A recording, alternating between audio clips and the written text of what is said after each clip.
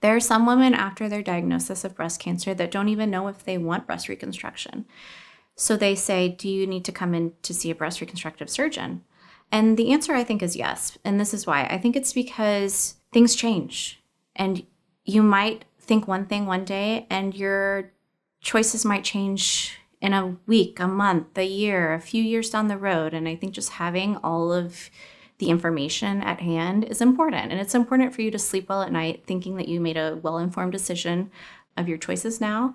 And if that changes, that's totally okay. You don't have to make a decision today. And just to have that knowledge in the future, if you change your mind, I think is powerful.